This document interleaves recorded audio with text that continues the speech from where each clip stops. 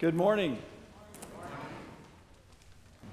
The Word of God is foolishness to those who are lost, and it is wisdom to the saved. I pray that for you it's wisdom today as you listen to Jesus' words from some high place in Galilee when he gave the Great Commission.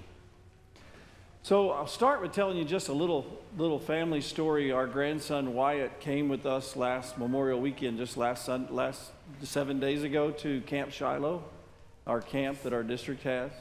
And about halfway through the weekend, I caught on to this because I'm a little slow. His dad would say, "Go get the sheet and check it off the list." And I said, wait, what's this get the sheet and check it off the list? And he said, "Oh, well, Wyatt made a bucket list for the weekend. And he wants to make sure that it's not a wasted vacation with the rest of us, so he had goals for what he wanted to accomplish." And I asked this week, because I knew I was going to share it with you for the sermon, that what was in the list. It's kind of cute. Number one, jump off the big diving board down at the swimming part of the camp. Okay. Number two, find a clam.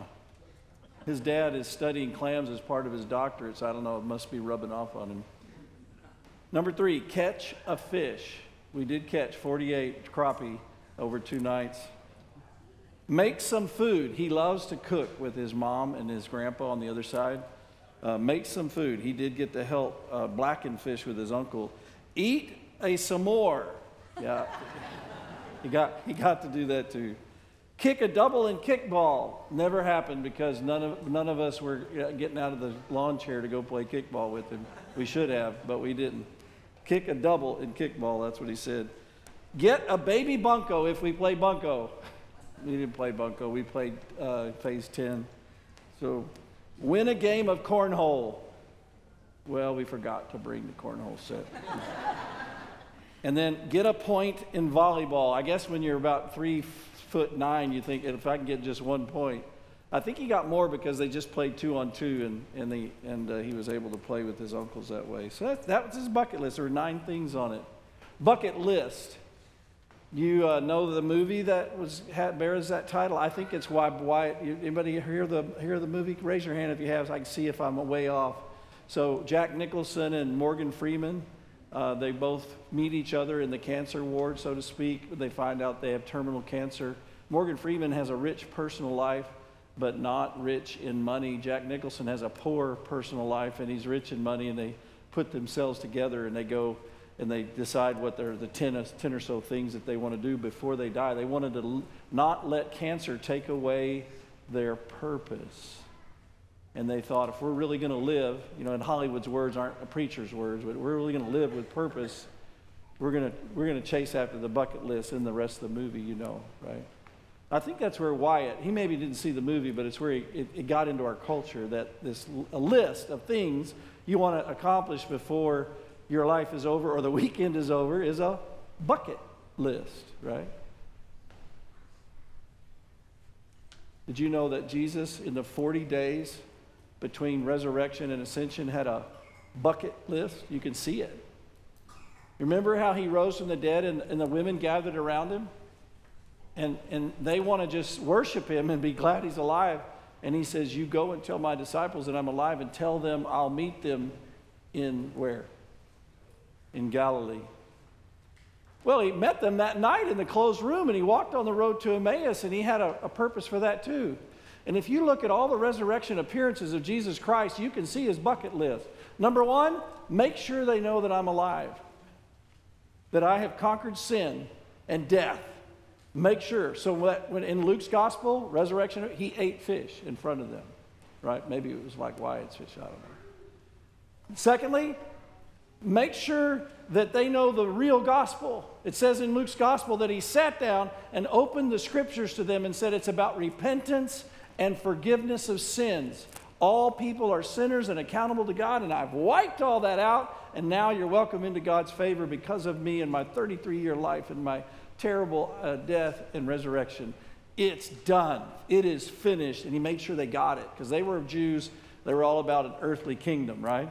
So make sure they knew I'm alive. Make sure they know the meaning of the great news, the gospel. Thirdly, reinstate them. Remember, they had a lot of guilt because they abandoned him. Peter denied him. So he's filled with grace and mercy and gives them a big catch of fish again in John 21, right? And do you love me 3 times like Peter denied him 3 times? He makes sure that they know he forgives them. He still accepts them because he is the unconditional Savior, right? And finally, bucket list number 4, make sure they're going to continue to live the great mission that he had given them, to live that life of purpose. In John 21, resurrection appearance, Peter says, I'm going fishing. The fishermen guys in the group said, we're going with you. They didn't catch anything all night because Jesus wouldn't let them. They didn't know it. Then he's on the shore and he lets them catch a great catch of fish. And then he says, feed my sheep, tend my lambs, feed my lambs, take care. If you love me, you can fish for fun. You can fish for money. You can't live for fishing and for fun or fishing for money. While you do that, you live on mission for me. You feed my lambs, you tend my sheep, you take care of my people. This gospel thing is getting started. I don't need you guys getting distracted, right? That's all around the Sea of Galilee. Remember, I'm going to meet them in Galilee. And then he takes them to a high place in Galilee. This isn't where he ascends. He ascends from where? The Mount of Olives down by Jerusalem, 75 miles away. But he takes them to a high place. Why? He wants to help them see the epic nature of the bucket list that he has for them, in his bucket list. We got to go to Israel this spring, very first time. We're along the southern and southwest corner of the Sea of Galilee, and the guide says, you see that high ridge up there? Most people call that the mountain of the Great Commission.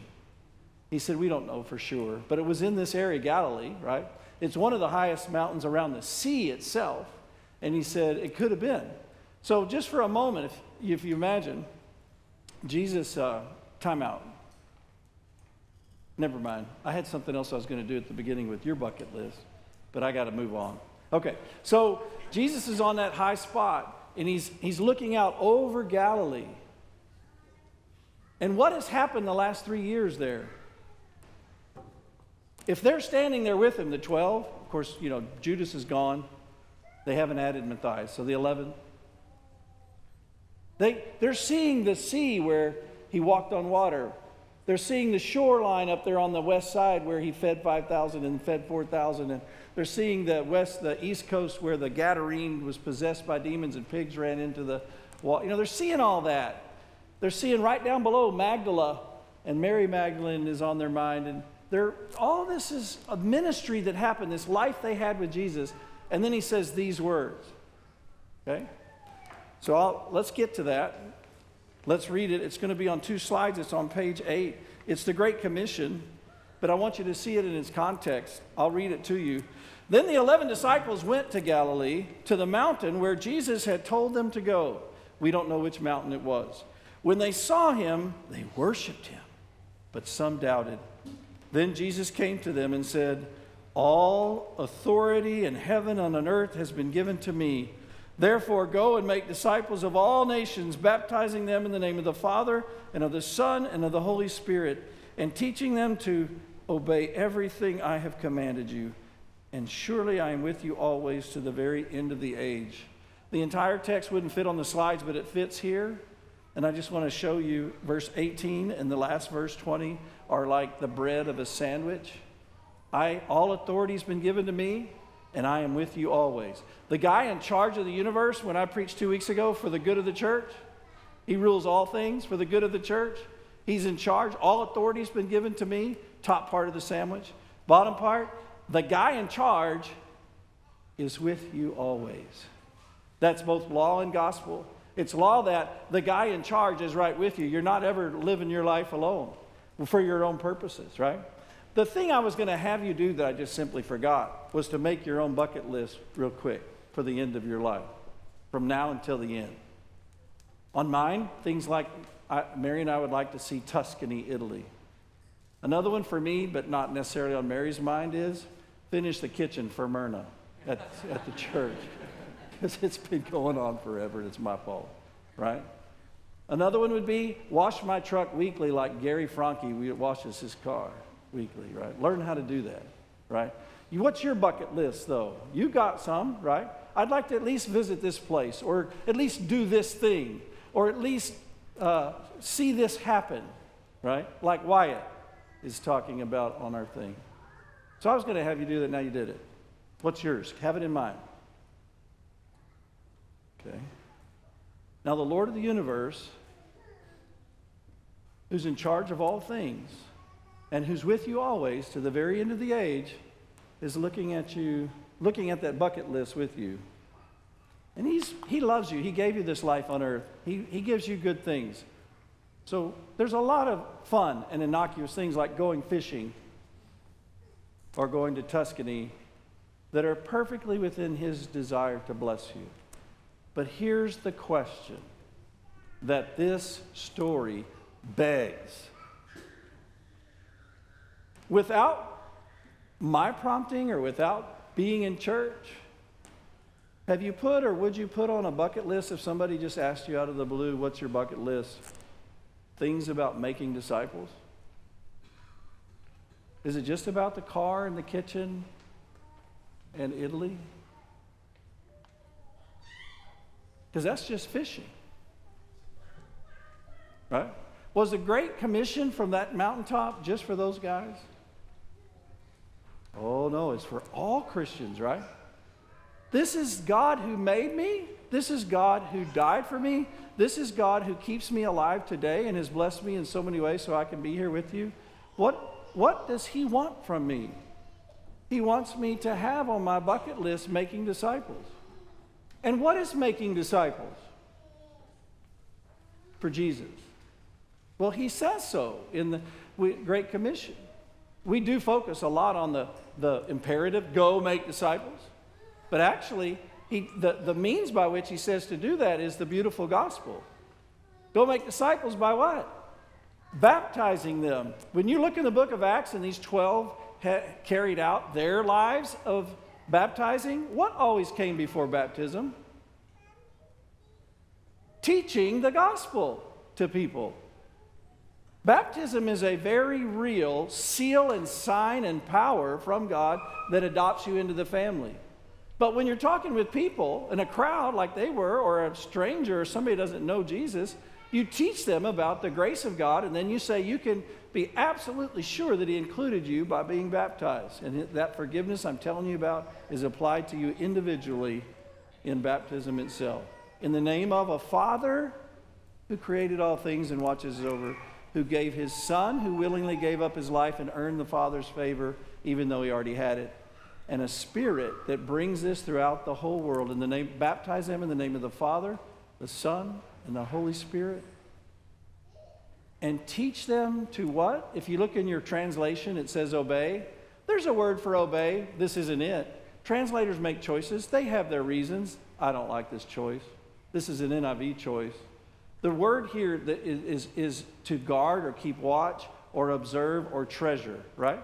What's the thing you value the most? I mean a thing, actually. You know where it is? Do you know where it is in your garage, in your house? Right? I remember growing up, my mom and dad raised 6 kids, so our garage was always full of bicycles and other stuff. And we'd have a clean out day and all that. And Dad would get all frustrated because we kids had junked it up again. In the whole time I was growing up, we never had a car in the garage. And one of my brothers, I went to his house to see him a few years after he grew up, and his car was in the garage. And he goes, we grew up the opposite, but he said, I'm not going to put my $30,000 car in the driveway and put my $3,000 worth of junk in the garage. And I thought, man, why didn't I think of that? My brother had this, right? What's your valuable thing? What's in the garage? Right? That's what Jesus said. Teach them to what? Teach them to treasure, watch over, guard everything I've what? The word commanded, again, translation choice. There is a word for just command. This isn't it. This word is to hand down. So it's both law and gospel. It's like the word Torah in the Old Testament. It means all the stories of the gospel that are there in Genesis. right? It's the things, teach them to treasure everything I've handed down to you. Well, Jesus handed down law and gospel. Beautiful, both, right? And so he's saying to them, you want to go make disciples? Teach them the good news that I'm their Savior. Baptize them so that they know that they're included and their identity is secure. And then teach them to treasure my words. See how that fits? Now let me go back to your bucket list. Forget guilt about what you didn't put on there. Let's talk about what you're putting on there right now. You're standing on that mountain with Jesus.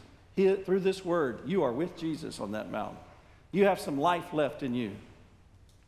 The whole landscape of what happened in Galilee is in your Bible in the New Testament. You know all about it.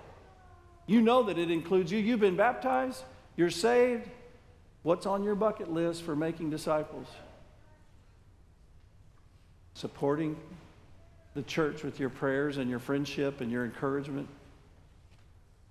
Teaching voluntarily or as an occupation. Picking up a project at your church of believers and working together with us on something like greeting visitors, cards sent to people, prayers said, witnessing, leading a Bible study, being at a Bible study, inviting someone to a Bible study, challenging someone who's wayward, pulling them back in. Hey, I'm back. There's 1,000 ways. Write a book, right? Host something for Jesus, right? Like Matthew did, the tax collector's party. What is it? What is on your bucket list? What fits you? What is it? What are they? It's more than one thing. What's your list? What do you want to get into to do for Jesus? You're already doing some of it. Maybe what's new, right? And I look around, I see your faces. I know a lot of you have your list and you've been practicing just fine, right? I'm not preaching at you like you don't do anything. I'm just saying, even though this is the core, really, in a church on a Sunday morning in June,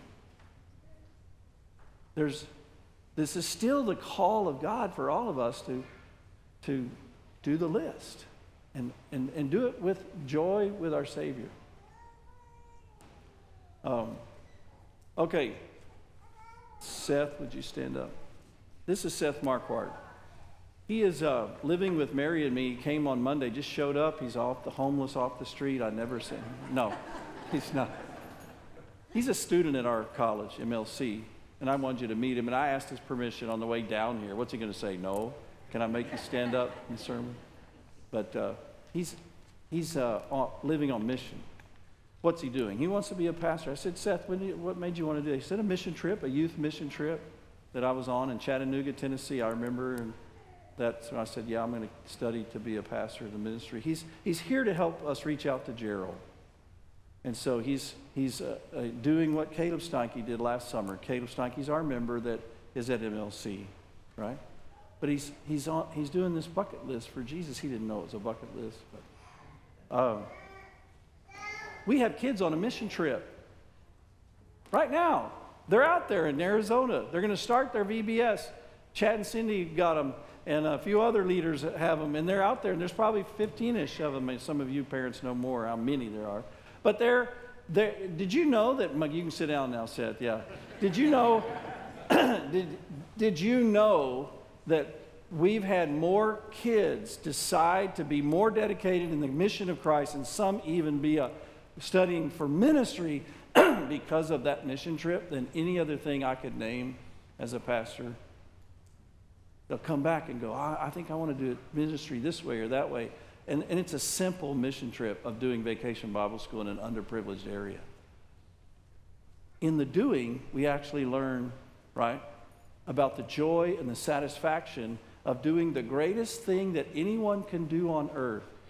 Now, this is huge because the world's telling you the greatest thing you could do is like win the gold medal, make a lot of money, right, win a beauty pageant, all that, get a degree or the third degree, whatever, right? The greatest thing that anyone could do on earth, according to Jesus Christ, who's the authority that created all things, and he's with you right now, is to make disciples. Making them growing them while they're disciples, helping them make it safely to heaven. It's the greatest thing any Christian can do, and any Christian does it wherever they are in their vocation in life. Doctor, lawyer, professor, pilot, pastor, doesn't matter. The greatest thing we can do is make disciples. That's Jesus talking to us, right? The Word of God is living and powerful, sharper than a two-edged sword, piercing to the joints and marrow, dividing them. I was going to have more people stand up. I even asked a couple people. And then I stood back there and looked, and it'd be like almost all of you that are here, right? If I'd be fair. Because I know you're all doing stuff on your bucket list of making disciples in some way. That's a beautiful thing. On Thursday this last week, I was at Temple, Texas. Their pastor is going to Colorado, so we had what we call a pre-call meeting. And I recognized, because I've been around a while, I recognized there were 15 people there, about 8 of them. But of the group that I did not recognize, a woman caught me at the door. Some of the people I do know were standing with her. And she said, I just want to tell you who I am. My name is Linda. Did you put that picture of Linda on the screen? I made her take a selfie with me, and that's Linda. She said, Pastor, this Sunday, today would be, I'm getting baptized.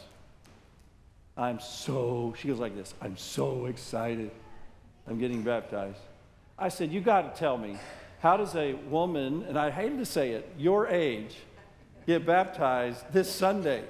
She said, there's a guy that wasn't here tonight. His name is Stephen. She said, he is a confrontational man, I'll tell you. She said, we live in the same apartment complex. I was walking my little dog outside. He's seen me there a couple different times and said nice things. But he came up to me one day and he asked me, do you have a home church? Just out of the blue. He goes, it's in my face. He was in my space. He goes, do you have a church? And she said, I've been Buddhist for 22 years. I have a shrine in my apartment. And she said, he was rude. He said, that's not going to do anything for you. You need to know Jesus. And he said, if you don't have Jesus, you're not going to make it to heaven. And she said, have a good day, sir, is what she told me. She said, and he said, I am going to have a good day, but you're not if you don't know Jesus. And she said, you know what he did? He started coming to my apartment. The next day, just knocked at the door. He had a big old Bible, she said, in his hand. And he asked if he could read it to me. And she said, I'm bored. Come on in. Let him read the Bible. She said he did it for weeks. He'd come over, I'd let him, and he'd read the Bible. And she said he read sometimes for 2 or 3 hours. I thought, man, you are bored in your retirement. Right? But she said the more he read, the more I saw that Jesus was in all of the stories somehow connected in Old Testament and New. She goes, it's all about Jesus. And it's all about God's doing it for me and not me doing it for myself and my mysticism and my Buddhism. And then she went on to say, I have Christian experience before. I was involved in an Episcopal church. She said, my husband and me, my first husband, we raised our kids Mormon. And he said, so we did Mormon. She said, I did Episcopal, and then I did 22 years of Buddhism. And she said, one day we're sitting there, and he finally got the nerve, and he said, what is that over there in the corner? She goes, that's my Buddhist shrine. She goes, I've spent a lot of money on that. It's got really nice wood and nice. He goes, you better get out of your house. And she said, he's just that way. And she said, you know what? He kept telling me that day after day, and finally she said, I threw it all away, and I didn't feel any remorse. And she said, I'm so excited to get baptized for the forgiveness and salvation and be part of the faith. And I was thinking to myself, what a great way to finish the sermon on Sunday. Huh? Stephen, living on mission, part of his bucket list, probably with all kinds of social warts. I don't know, Stephen. Shared the love of Jesus the best he could because it was on his bucket list. And here's a woman who just about 45 minutes ago was baptized in Jesus' name. Stephen must be really having a cool life, right? If that's on his bucket list, and it was, think of the fulfillment and joy, no matter what earthly bucket list he's able to check off. He maybe didn't get to play bunco, but he got to see his soul saved. Do you hear, dear people, what I'm saying? You know what you're there for is? Go and make disciples. then you'll really live. Amen. Amen.